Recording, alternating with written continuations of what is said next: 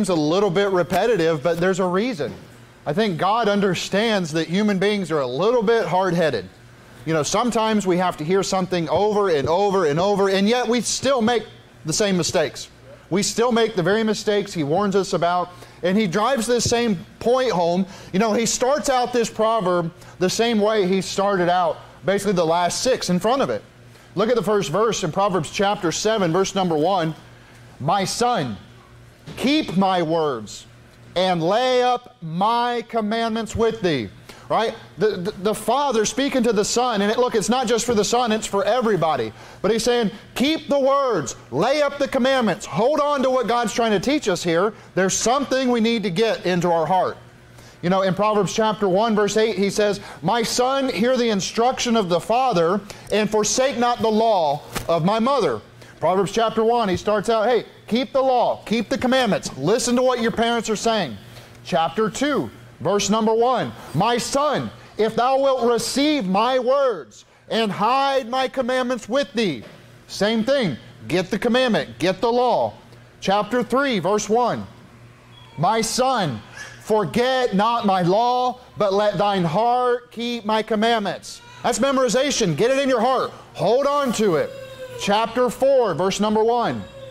Hear, ye children, the instruction of a father, and attend to know understanding. God's talking to us like little children. Hey, children, pay attention. Look, and it's not just for little children, it's for big children, it's for adults. It's not just for the son, it's for the daughter. It's not just for dad, it's for the mom. The Proverbs are for everybody. And as a dad speaking to his son, this wisdom is given. It's for everybody that'll hear it. Look at chapter 5, verse number 1. My son, attend unto my wisdom, and bow thine ear to mine understanding. Make sure you get it. He's saying, bow your ear. Take an effort to try to get this knowledge in your heart. Chapter 6, verse number 1, the same thing. My son, if thou be surety for thy friend, if thou hast stricken thy hand with a stranger, right? All throughout every chapter there's a pattern here. Hey, you're like a child and you need to hear this. Hey, pay attention like a child would. And you think about how Jesus referred to us as children. I want you to keep your finger here. Go to Ephesians chapter number 6. Our previous memory chapter, many of you worked on it. Ephesians chapter 6. In Matthew 18, Jesus said, whosoever therefore shall humble himself as this little child, the same is the greatest in the kingdom of heaven. How can I have the wisdom of God in my life? Humble yourself like a little child. How is Proverbs addressed? Hey son, hey daughter, hey child, hey mom, hey dad, as humble yourself like a little child and trust that God's trying to give you some knowledge. That God's trying to give you some wisdom. God, He keeps driving the same thing home, keeps warning us of the same things, and there's a good reason for it. You know, sometimes, you know, God tells us the same thing 2 and 3 different ways. Out of the mouth of 2 or 3 witnesses shall every matter be established. God tells us something, He says it again a different way, He says it again. Oh, okay, I get what He means. You know, we're slow. Face it. We as human beings, we're hard-hearted, we're slow, we're disobedient, we're rebellious, and God wants to help us to fix that by humbling ourselves and attending unto the knowledge that comes out of His Word. Now look, you're in Ephesians chapter 6. You know, today in America, godly families just don't really exist very much. You know, if you go back 100 years, 200 years, you know, you actually had righteous families.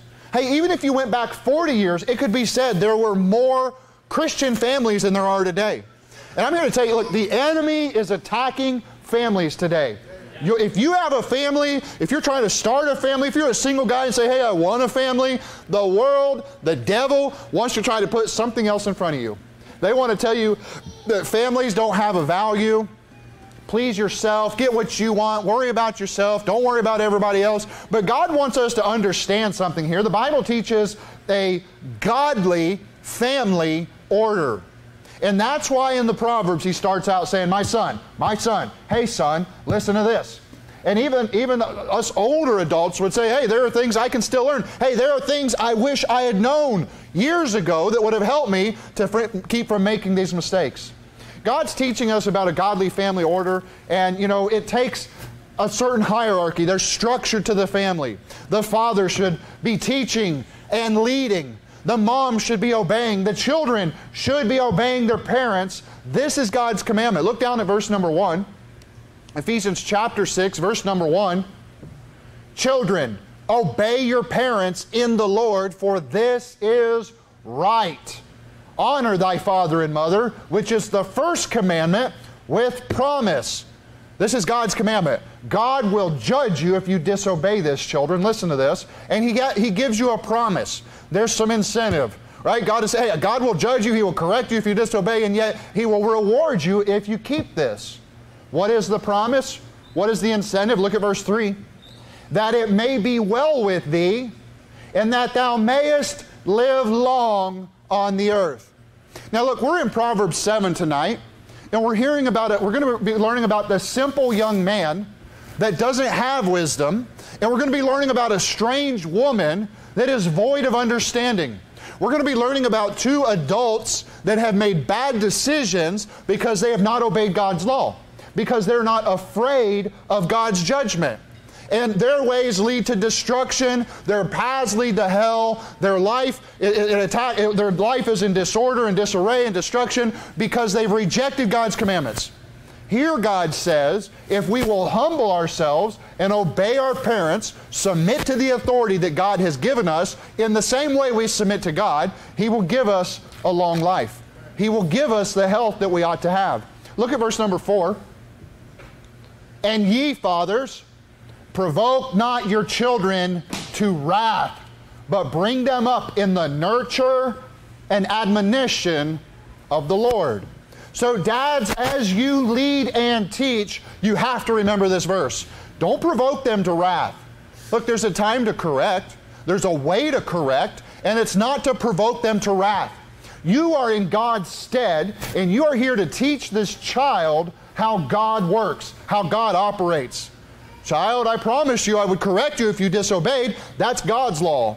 Child, I love you. I don't want to correct you, but I have to because that is God's law. And that is nurture. That's love.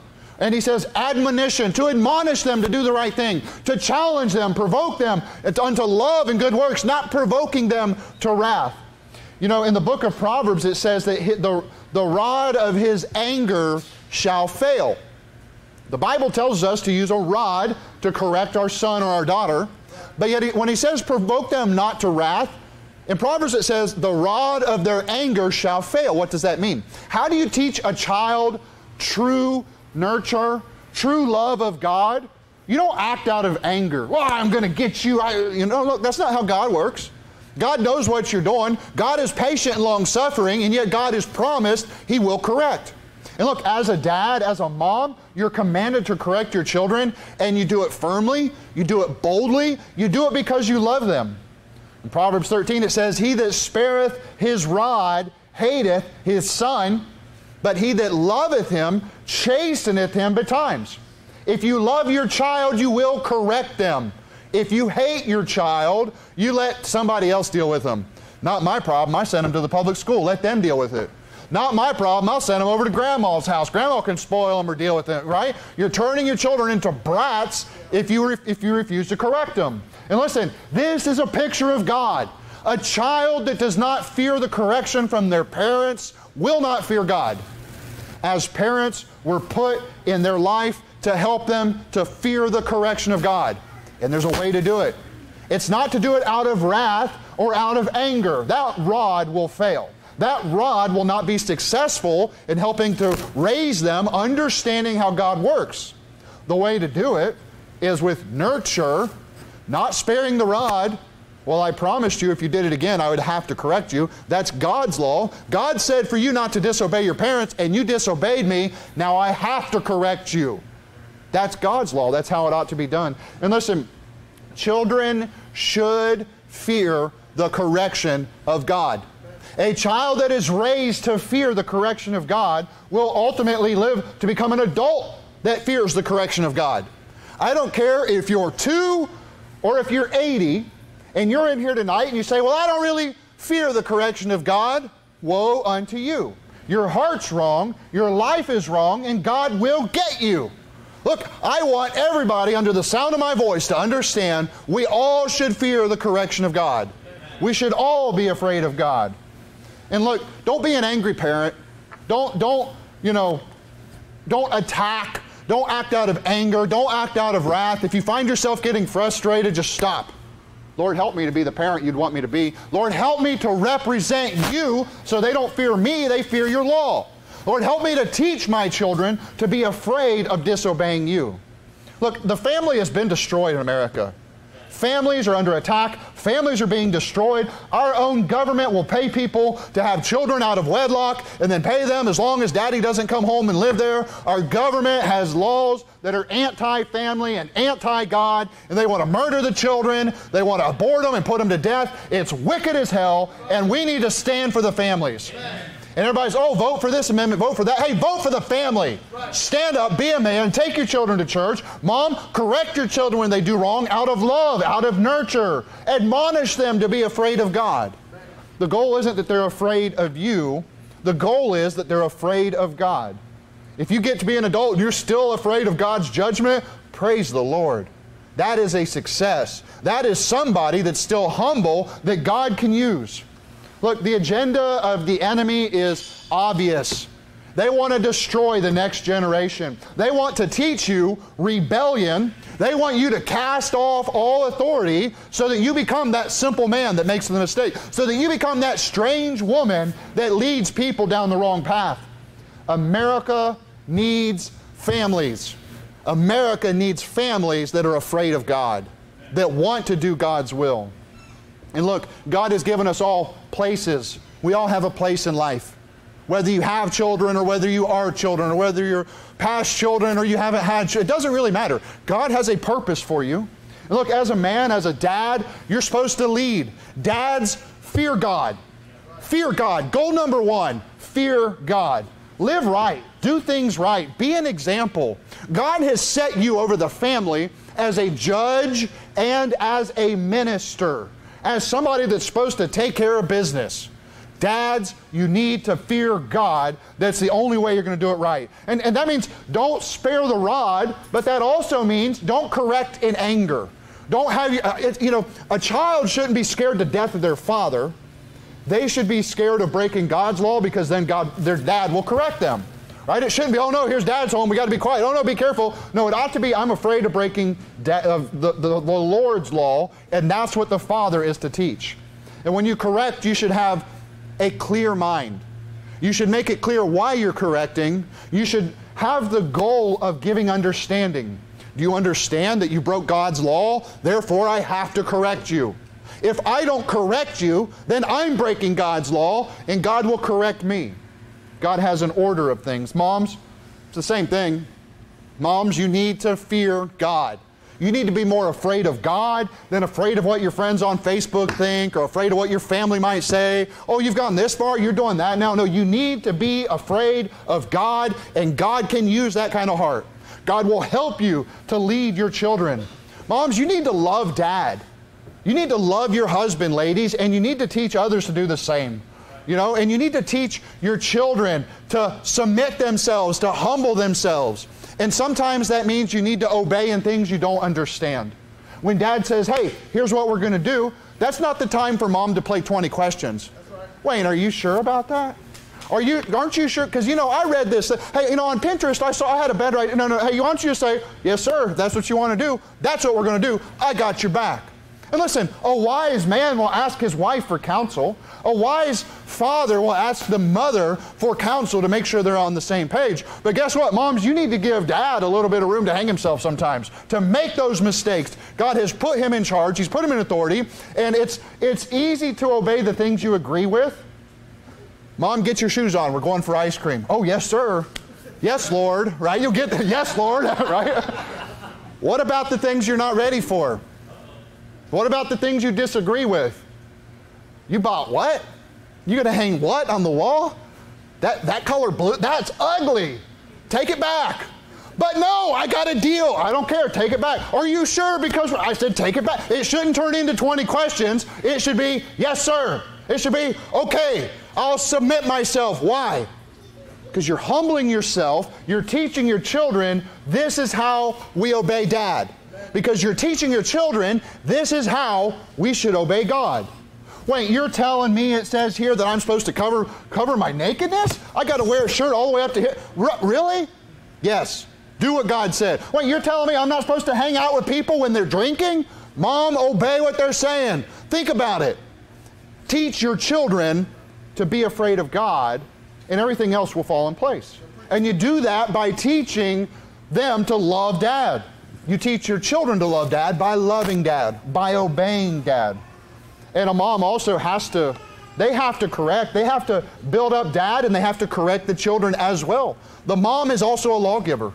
And a house should not be divided with the one that corrects and the one that loves. The house should be united rather, with both parents loving the children and both parents correcting the children. It should not be a one or the other, where Dad's too lazy to do it and he makes Mom the bad guy. That's not cool. Dads, don't be lazy like that. Dads, you need to take care of your responsibility. You need to set the pace, and Mom will follow you if you're doing the right thing. And Mom will get behind you. She'll back you up. And then the children will follow Mom as she follows you. And listen, kids, God has a responsibility for you children in here. It's to fear God. You need to be afraid of the judgment of God. You need to be afraid to break God's commandments, because He will judge you. And kids, He says you need to obey your parents and the Lord, for this is right. When Mom and Dad say to do something, children, don't play 20 questions. When Mom says, put the game up and go to bed, yeah, but Mom, I'm almost winning. Yeah, but Mom, it's my favorite. Yeah, but Mom, I still got 15 minutes. You say, yes, ma'am, and you obey Mom. You obey because she is a representative of God. And when you rebel against your mother, you're rebelling against the authority that God has set over you. And listen, children, I don't want you to be the people that we read about in Proverbs that make bad decisions. I want you to be the wise son, the faithful daughter. I want you to be the virtuous woman and the righteous man. That is the goal of Proverbs, and it starts by recognizing God's biblical authority structure. Dad is in charge. What Dad says goes. Mom follows and teaches the children to obey.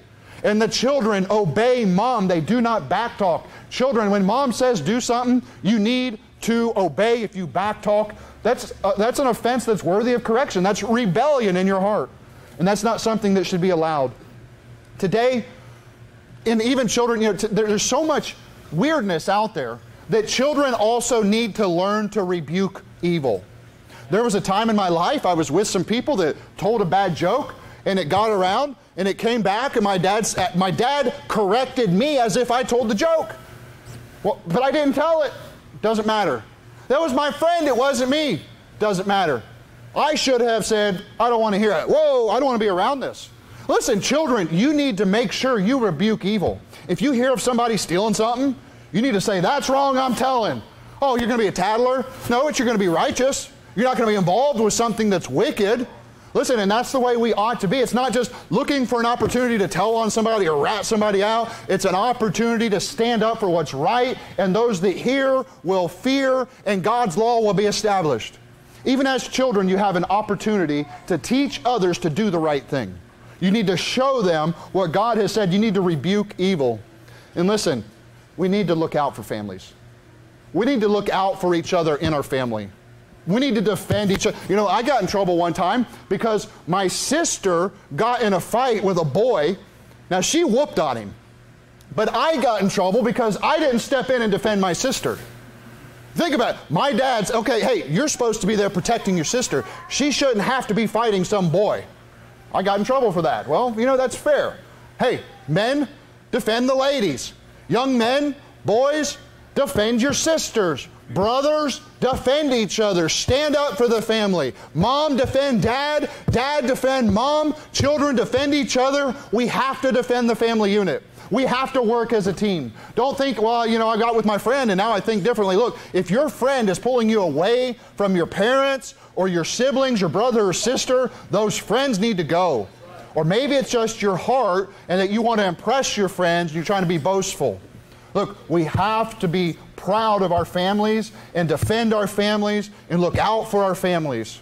The devil is trying to tear us apart. And if the devil can get dad out of the picture, and then mom has to go to work, then the TV and the public school raises the children, then guess what? All bets are off for the next generation.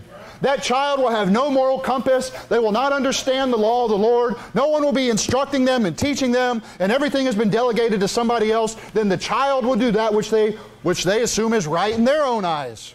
And they won't be doing what's right in God's eyes. The only way that we can defend the next generation is defend the family unit now. Be looking to have a family. And why? Why is God instructing us here in Ephesians chapter 6 of these things? That children should obey parents. That a father should correct, but not out of anger. Look at verse number 12. Ephesians chapter 6, verse number 12. For we wrestle not against flesh and blood, but against principalities, against powers, against the rulers of the darkness of this world, against spiritual wickedness in high places. Why do we defend the family? Because there is spiritual wickedness in high places, and their goal is to destroy your family. You are under attack. Go back to Proverbs chapter 7. And look, we defeat wickedness with obedience. When the wicked world tries to get you, persuade you to do something wrong, we obey God rather than man, and God blesses that. God protects that. God will see you through. And then God will let you teach others. And that's the whole goal of Proverbs. It's from a father to a son. It's from a parent to a child. Hey, pay attention. You need to learn this. You need to apply this. I've already learned the lesson the hard way. Now let me teach you something and you can avoid some pain.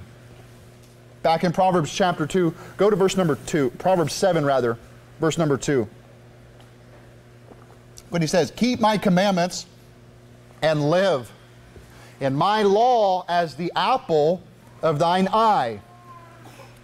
This is a really cool phrase here, the apple of your eye. Who's heard of this phrase before? You ever heard it used outside of the Bible? Usually people refer to it like a favorite, right?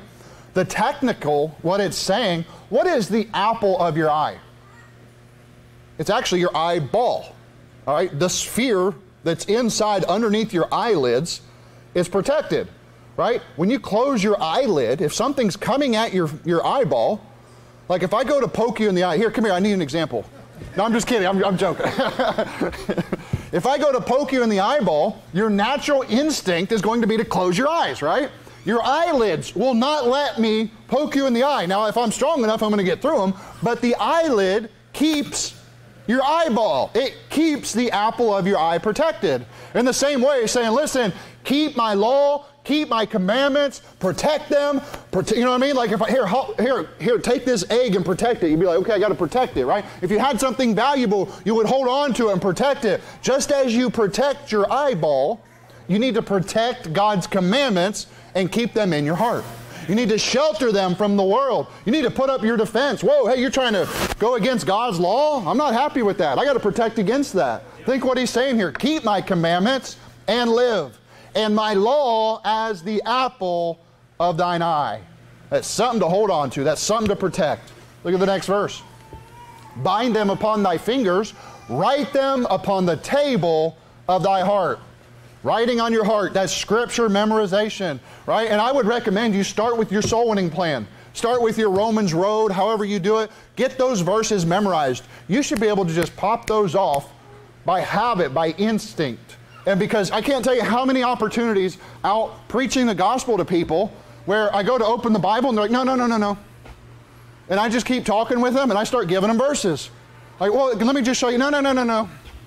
Well, let me just keep giving you verses then, right? How many times you're out of the grocery store, you're somewhere else, and you don't have your Bible. You don't have even a pocket Bible on you. But you know what? They're written on the table of your heart. You're ready with them. You've got an answer. You're prepared to preach the gospel to somebody, to tell them what God says you have to do to go to heaven. I recommend starting with your soul winning plan. I recommend making a list of favorites, right? I'm preaching. I say a verse. That's a good verse. I'm going to put that in my favorites. I'm going to memorize that. I'm going to get my top 10, my top 20. I'm going to make it a top 100 eventually. And I'm going to get these favorite verses that are good for doctrine. There's good application. And I'm going to commit them to my heart. I'm going to write them on the table of my heart. You can't take it out of their heart. Look at the next verse here, verse number 4. Say unto wisdom, thou art my sister, and call understanding thy kinswoman. Now look, we're commanded to protect our family. And he's saying here that wisdom is like your kin. Wisdom is like your family. And wisdom is here to help protect you from the things that you shouldn't get involved with. Now, wisdom is personified in chapter 1 and in this chapter and the next chapter as a female, right? It's an attribute. So he's trying to give us this understanding of wisdom, and wisdom should be like your sister. And guess what? Your sister would protect you from evil, right? In a righteous family, in a godly order, if you had an older sister that foresaw some evil coming, saw somebody going to get you, that sister would step up and protect you and warn you. And that's the application of wisdom here. You know, I saw it happen one time. This guy that we went to school with, and he had a big family, had several older sisters and younger sisters, and there was this, we went to I think it was a Bible camp or something like that, but he had met this girl and he was talking about this girl, and one of his sisters heard him say her name. And she was like, "Oh, no, you don't. You're not talking to that girl. I know about her. Oh, I've heard of her reputation. She has a bad reputation." Oh, and she went and got the other sister, and the other sister comes back like, "Hey, whoa, no, let me tell you, she did this, she know, blah, blah, blah." And here you go. He's got a laundry list of reasons why he shouldn't be associated with that girl. And I thought it was funny. I thought it was amusing to see his two sisters like wanting to get involved, like they're ready to go fight this girl. You know, they're ready to go tell her they need to stay away from our brother kind of thing. And you look how the Bible applies it here, that wisdom and understanding are like your kinswoman, like your sister. Look, a mom is going to look out for the child and say, "Son, I don't want you dating that girl," right? Or, "Daughter, I don't want you dating that man. There's something wrong there." A mom would look out, a sister would look out. And that's what the Bible's saying here, is that having the wisdom of God will protect you from the people that would try to hurt you. Look at the next verse here, verse number 5. "That they," that's wisdom and understanding, "may keep thee from the strange woman, from the stranger which flattereth with her words." Right? She had her so smooth words of deceit to try to draw somebody in. "For at the window of my house I looked through my casement," right? That's a window, a casement. "I looked through my casement, and behold, among the simple ones I discerned among the youths a young man void of understanding." Look, this is a young man that does not have a kinswoman named understanding, right? It doesn't have a sister named wisdom to protect him. The Bible says he is simple, right? We are simple without God's wisdom. We are, simple is a nice way of saying a little slow, okay? Not so smart, not so intelligent. And not having this sister of wisdom to warn you of the reputation means you are simple. You may go down that path that you don't need to go. You're not warned about the reputation of this strange woman, this whorish woman. Look at verse number 8. "Passing through the street near her corner," red flag. What kind of woman has a corner? Right? "And went the way to her house in the twilight, in the evening, in the black and dark night." Now these next few verses, I believe they're spelling out not just one man and one woman. I believe they're trying to give us an understanding here that this type of woman is everywhere. It actually gives us 3 different times here, in the twilight, in the evening, in the black and dark night. Those are 3 separate times, and there's a woman on a corner.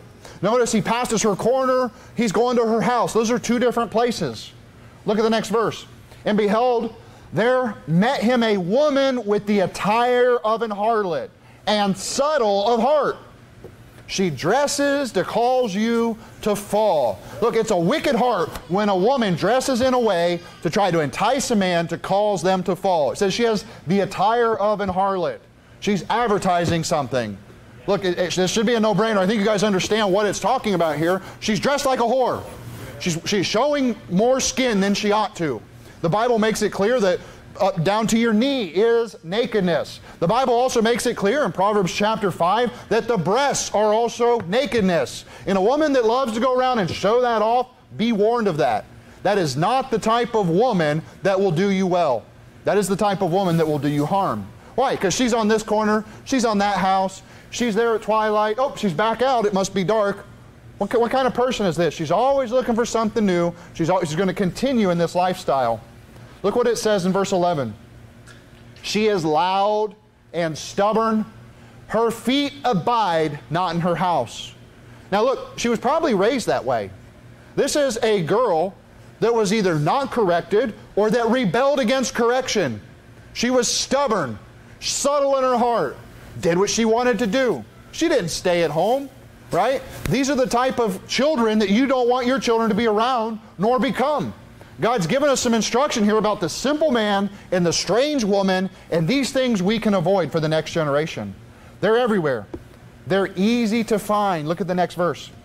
Now is she without, now in the streets, and lieth and wane at every corner. She's all over the place. You can't keep up with her. You don't know where she's going to be next. You don't know who she's going to be with next. And listen, that's a filthy lifestyle. This is an extremely disgusting and filthy lifestyle. And I mean, it's clear that her corner, her house, she's without, she's over there. They're all over the place. Look at verse 13. So she caught him and kissed him, and with an impudent face said unto him.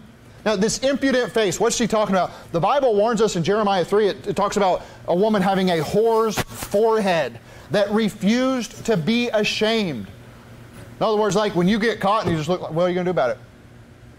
I didn't do anything wrong.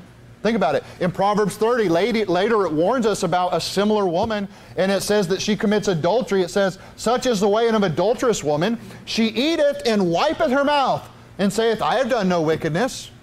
I didn't do anything wrong. I do what I want. Right? That's the attitude of the strange woman. The woman that's going to have those smooth words to draw you in from your parents, right? From your wife, from your family, and she will destroy. So she continues to flatter, lying with her words, look at this, and her eyes, look at verse 14. I have peace offerings with me. This day have I paid my vows.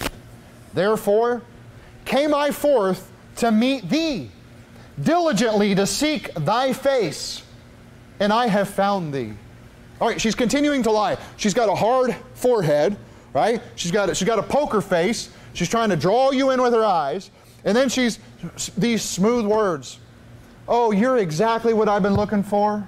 You're the one. Oh, I've always wanted somebody just like you. I've been waiting for you. Yeah, she says it every day.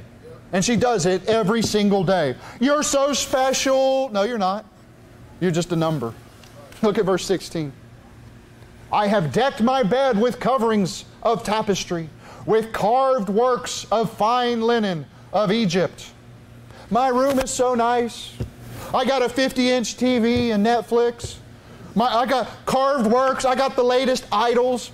Come on, you're going to enjoy it. Come to my place. You got to see it. I have perfumed my bed with myrrh, aloes, and cinnamon. Verse 18. Come, let us take our fill of love until the morning. Let us solace ourselves with loves. Solace means to comfort. Oh, let's comfort ourselves. Let's just do whatever we want. Come on, let's go spend some time together. Spend some time alone from your family. Listen, the Bible is warning us about the wrong type of woman here. And she caught the wrong type of guy. Neither one loves each other. And this is the warning of what happens when you don't have wisdom. You end up like one of these two. Look at verse 19. It gets weirder. For the good man is not at home. He is gone on a long journey. The goodman? Put the brake. What? Goodman? Who's that? Is that your dad? Are you sneaking out from your dad? Is that your husband? Is that your boyfriend? Are you a concubine? Are you a whore? What are you? What does that mean? Think about it. But don't worry. He's not home. You can come in. Now it's safe. Come with me. Everything will be just fine. Look, she's stubborn. She's got a whorish outfit. She's got a hard face. She's deceiving you with her eyes. She's lying. Don't worry, Dad's not home. Don't worry, my boyfriend, my roommate, whatever. The good man's not home. Come with me. Everything will be fine. Look, it's disgusting. It's filthy. There are women that want to destroy families. They want to destroy the simple. They hunt for the precious life, and they get it. It happens every day. Oh, you're just exactly what I've always wanted for tonight. Tomorrow it's something different. That's disgusting. It's filthy. And look, the Bible says that two become one flesh. When you marry somebody and you have the natural relationship that God wants you to have, there's a promise that your body makes. Your body becomes one flesh physically. Science backs up what the Bible teaches here, as it always does. Science has discovered, lo and behold, every time you lay with somebody, part of you goes with them and part of them stays with you. That stays with you forever. Two become one flesh. And what's the Bible say? Should you be joined to a harlot? Joined to 1,500 people and you're going to join in on that too? Look, it's disgusting, and America's being destroyed right now. You're making a promise with your body when you lay down with somebody, not just with your words, not with your eyes, not just a piece of paper. God has made our flesh very unique and very special, and fornication and adultery are wicked sins. In America, everybody's just, it's okay, it's normal, everybody's doing it. Tell your kids it's okay. No, tell your kids it's not okay. I don't care if you made the mistake, warn your children so they don't. Look what's happening here in Proverbs. Hey child, don't do this. Don't make the same mistakes. Daddy messed up, you shouldn't mess up. There's wisdom here. There's wisdom for everybody here. Man, woman, boy and girl, mom, dad, there's wisdom about staying away from that physical relationship. The Bible warns about marrying the divorced. That's adultery. The Bible says if you marry somebody that's put away, it is adultery. You're committing adultery. Why? Because their body has made a promise to somebody else. And look, if you say, well, we're divorced and remarried, okay, well, stay married. Don't continue to get divorced. Teach your children you were in error before, but now that you know what's right, you're going to do what's right. And serve God and please God with your family, with your marriage, with your relationships. Look at verse 20. She goes on, he hath taken a bag of money with him and will come home at the day appointed.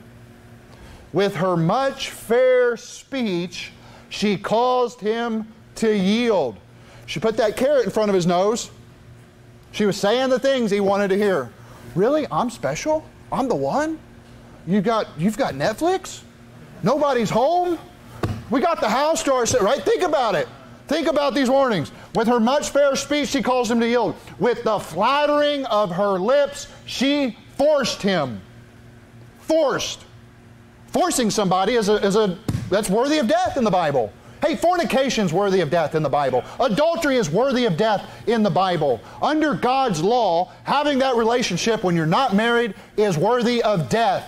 Let's get back to preaching it the way that God said. And then maybe we can protect some families. Then maybe we can raise some children that actually fear God's law and His judgment. But it starts with Dad. Dad, you got to be afraid of His law. Dad, you need to teach Mom to be afraid of God's judgment on her life. Not just being rebellious and snapping at you. Is that how you would talk to your God? Because God put me in charge of you. And look, men, fathers, husbands, don't be over the top. Be long-suffering, be patient. You're commanded to forgive your wife. You're commanded to love your wife. Don't give them reason to be angry with you either, just as it tells with our children. We have to lead by example. It's the only way we can have families for the next generation. Because today the word family is the word marriage. It's like you can just define it however you want. It's just on paper.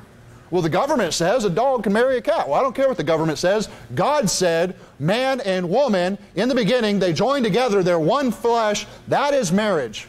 And we need to stand and defend it. With her much fair speech, she calls him to yield. With the flattering of her lips, she forced him. It's all her fault, right? What's it say next? He goeth after her straightway, as an ox goeth to the slaughter, or as a fool to the correction of the stocks. Hey man, don't hang out with those guys. You're going to end up in jail. I don't care. We're just having fun. End up in jail. Hey man, you shouldn't be hanging out with that woman. She has a boyfriend or a husband or a divorce. I don't care. He's not around. I'll do what I want. Okay, good luck with that. See what happens. See if God doesn't judge your life for going against His law. James 1, he says, but every man is tempted when he is drawn away of his own lust and is enticed. It's all her fault. She forced me with her words. No, every man is tempted when he's drawn away of his own lust. Then when lust hath conceived, he bringeth forth sin, and sin, when it is finished, bringeth forth death. He goeth after her straightway, as an ox to the slaughter. Has anybody ever seen oxes going to the slaughter? You ever seen cattle being herded, going through the gate? They don't know where they're going.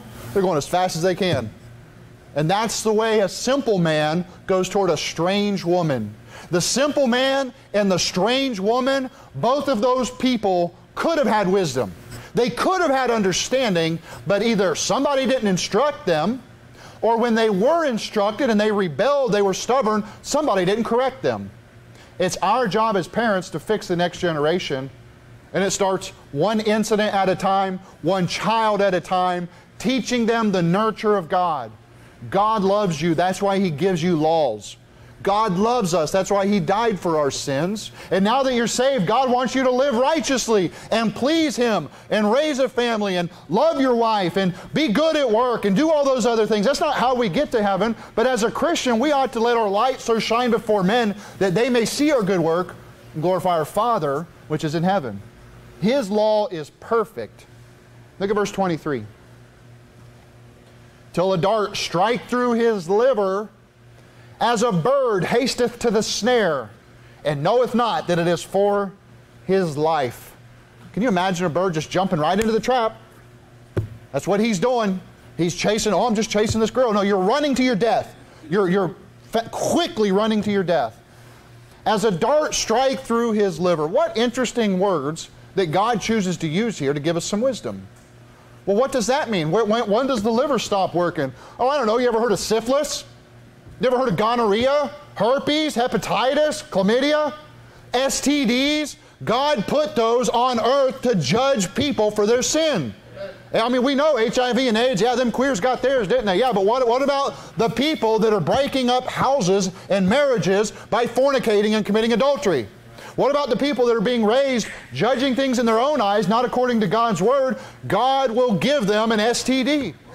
1 out of 3 teenage girls has an STD. 1 out of 3. Now imagine you see that simple man through the casement of your window, that young man going that way, hey, don't do it, she's got an STD, as an ox to the slaughter, to a dart strike through his liver, and then he dies. He suffers. America's in a bad shape today. And I thank God that we have the Word of God to shine the light. God knows what we need, and we need to hear what God has to say. We need to apply this wisdom. And that's why this chapter started out the same way as the last 6 chapters. Hey, get the wisdom. Listen to my word. Keep my law. Write it in your heart. Pay attention to it. Don't forsake it. That's the instruction that will save the next generation. Look how he ends this here in verse 24. Hearken unto me now, therefore, O ye children, and attend to the words of my mouth. Let not thine heart decline to her ways. Go not astray in her paths. Don't decline. Don't go down there. Don't lower yourself. Don't shame yourself. Hearken to the words, children. Again, he teaches us, he treats us like children. God treats us all like children, right? We have to humble ourselves, accept what he's saying. Verse 26. For she hath cast down many wounded, yea, many strong men have been slain by her. You are just a number. You're not a husband. You're not special. And your body will pay the price. Your soul may even pay the price. Some men, just for what they think is a little bit of fun, cost them years and years and years of disaster. Losing their family, losing their job, losing their sobriety and their sanity and their health. God's warning us about this. Many wounded, yea, many strong men. That's not the type of person you want your children to marry. Somebody that it would be say, well, they've messed up many people. Maybe, my son's so good, maybe they'll fix her. Maybe my daughter's so righteous and pure. Don't worry, that man, that whoremonger, she'll fix him. She'll show him how things... No, that's not right. Look, we have to do it God's way and submit to His order and get married and stay married. Look at verse 27. Her house is the way to hell, going down to the chambers of death. There are people that will forsake salvation because of physical pleasure. Look, you don't have to stop committing fornication to be saved, but there are people that will reject the gospel because they want to live in fornication. They want to live in drunkenness. There are people that love their sin so much, they will reject an opportunity to hear the gospel because they don't want any authority. They don't want to feel guilty. They want to do whatever they want. They want to do what's right in their eyes. I think God's trying to teach us something here, that we don't want our children to be this simple man or this strange woman. And it's going to take a lot of effort to make sure they don't end up that way, because that's easy to end up that way. Just let the world raise them. Let the TV raise them, and the job is done. They're already on that path of destruction. We have to work hard. We have to support families. If you say, well, I'm a single guy, I don't even have a family. Okay, get a family. Want a family. Support a family. Love families. Uphold families. Protect families. If you work with somebody that's married and they want to go home and spend time with their, hey, don't worry, I got your back. You go take care of your family. I'll work extra time. I have nothing better to do. Look, we have to desire family. We have to protect family. And if we put these things first, God will bless us. Everybody's in a different situation in here, but we all have to love and protect families. God's righteous order. In Psalm 68, God says, God setteth the solitary in families. He bringeth out those which are bound with chains, but the rebellious dwell in a dry land. God is saying, hey, single men, as long as you're not looking for this whorish woman, this strange woman, and you do things God's way, He will set the solitary in a family. God can give you a family quicker than you think, so long as you keep God first and make sure He is your priority. Fathers, fear God. Love your wives. Teach them to do the same. Moms, fear God.